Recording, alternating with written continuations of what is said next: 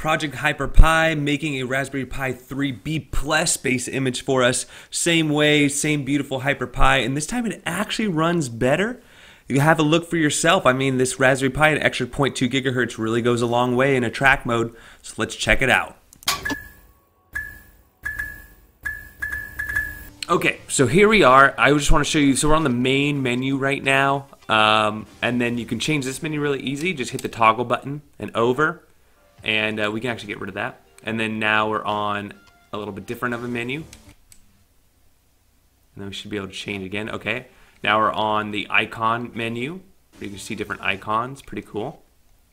Again, you're on the main menu. You're just changing the toggling, which is changing the way it looks, which is changing the way the menu looks.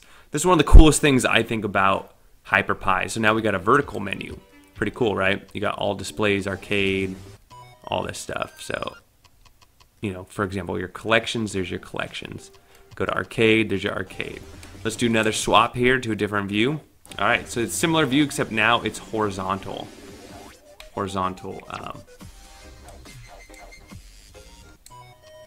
Scrolling, pretty cool. Okay, let's change it one more time. Okay, now we have Coverflow. And in this one, we should be able to move. Okay, Cody, hacks, things like that. Goes to full screen. Kind of reminds me of the Coverflow on the iPod.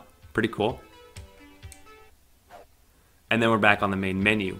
Now let's go ahead. I already loaded this up with ROM, so let's go to consoles. I have Neo Geo and Super Nintendo all set up, so let's do Super Nintendo. All right, there we go, Super Nintendo.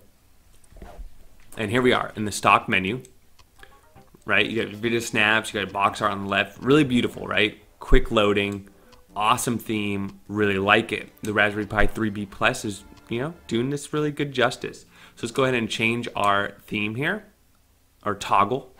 And then here we go. We have the box view grid. Pretty cool. And I can go to the next screen over and switch between games. And I can tell you right now, this is much better. I'm missing artwork here for Zool. I got the video snap, but no artwork. Okay. As you see, though, really pretty darn cool. This is definitely more palatable. Okay, so here's our vertical wheel, which we saw before, but now we're in a game room. So rather than the main menu, we have the games. You can see the box art and the cart art change on the left side. You can even get this metadata to go away as well on the bottom if you want. Let's go ahead and change the theme one more time, or toggle. Okay, and now we're in Coverflow. So here, we can just go through the different covers. Pretty cool, right? It goes from a cover to the actual game. Cover to the game. Let's do one more here. And here we are, we have the horizontal wheel. So games on the bottom. And the video snaps change, metadata changes. Pretty darn cool. Let's go to a different letter. We've been playing with A and Z a lot. All right, we're still in A. So at least get down to B. All right, so Barbie supermodel. Nice. Let's change the theme one more time, or toggle. Keep saying theme. Change. We're toggling through the different menu items here. So this is Coverflow carts. So we can cover flow between the carts. This is if I hard scroll. Let's hard scroll it. See how it works. Running pretty good, guys. Again, the stock clock Raspberry Pi 3B+. If you overclock, even better performance here. Let me go ahead and change this again. Vertical wheel. Pretty cool. I'm liking the vertical wheel. We can hard scroll here, change the games, Bulls and Blazers, video snap, and menu just kind of fades. All right, let's try this one more time. Change the toggle. All right, this time we're in Coverflow View, but the covers are kind of like diagonal. They're not straight up and down. Kind of a little bit different of view. If I hold down, and you do a hard. That's how it looks. Let's go ahead and toggle again. This is called Snazzy View. So something that's changed is when you go, it's got a big Super Mario. You don't see the metadata, you don't see the box art.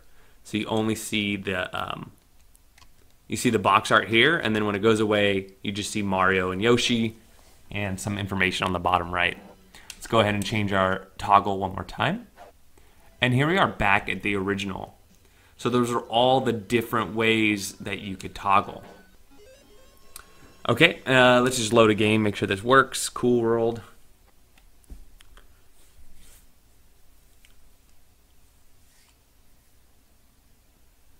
All right, got my controller working. This, I believe you can install bezel packs with this as well. All right, this is working just fine. You can start select out of there, and we should go back to HyperPie. So there it is. I'm going to go back, and some other really cool things about this is this HyperPie setup. You can get all, everything you can do in Emulation Station you can do in here. Display utility, change your introduction video, set up your Bluetooth, Wi-Fi, reboot, audio settings, reset, update. It's all here. Now, I want to go show you Emulation Station really quick. As far as building this image, it's very, very easy to do. It's just drag and drop like you've seen in the past.